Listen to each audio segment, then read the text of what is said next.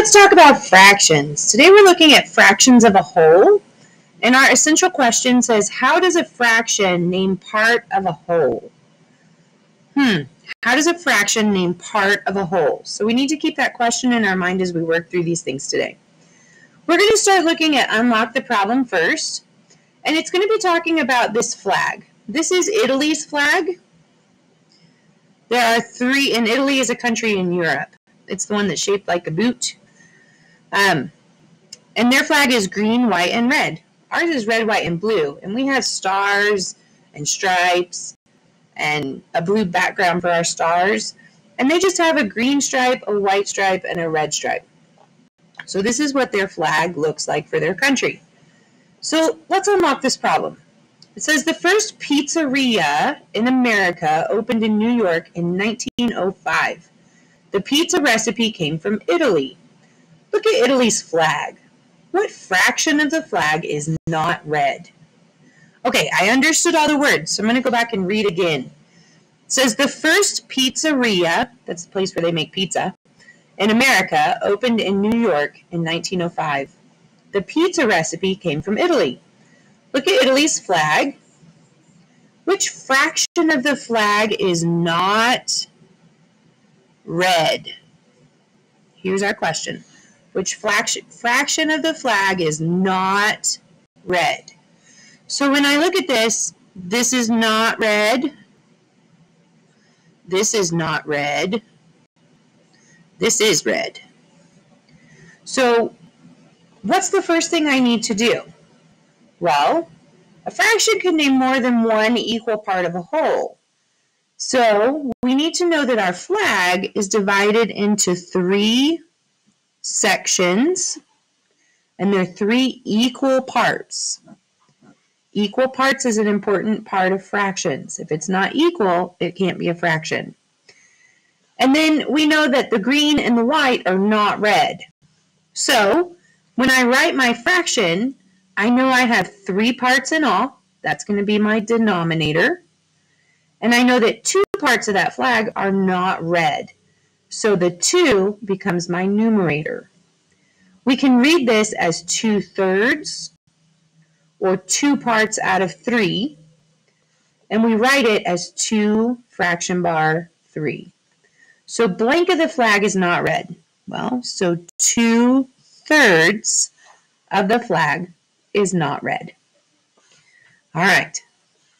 This is a very important idea. So I'm going to point this out right now.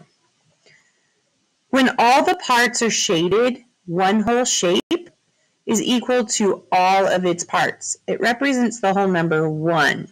So the example they said is if 3 parts of the flag had been red out of 3, then that would equal 1. So any number divided by itself equals 1, right? Exactly. So this is the same kind of thing. 2 out of 2 parts equals 1 whole. And you've seen that in our video that you watched before you came into Class Kick. So this idea is extremely important.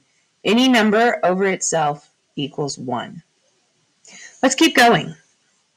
So yesterday we learned our vocabulary for fractions. We know that the numerator tells how many parts are being counted, and the denominator tells how many equal parts are in the whole or in the group. So we have our fraction bar. This is our denominator.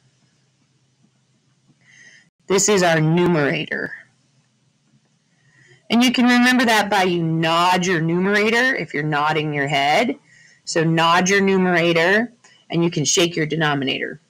If I was in person, I would show you what that looks like. Okay, so we can count equal parts, such as sixths, to make a whole.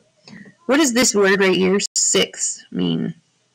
Well, if I look at it, it says 6 at the beginning, S-I-X, and that's this number, 6. So I add the THS to let you know that it's been grouped into 6 parts. Sixths. You've learned that at the beginning in our video there too. So when you break something into 6 parts, one part of it is going to be 1/6. 2 parts is 2/6. 3 parts is 3/6. 4 is 4/6. 5 parts would be 5/6. And 6 parts would be 6/6, which equals 1. So, let me finish writing these in. Because any number over itself on a fraction equals 1. Okay? This is very important information to know. Remember what you learned in the previous video for your introduction, and then also remember this part right here. Whatever you've broken it into, each unit in that is one of the whole. So in this case, it's 1/6.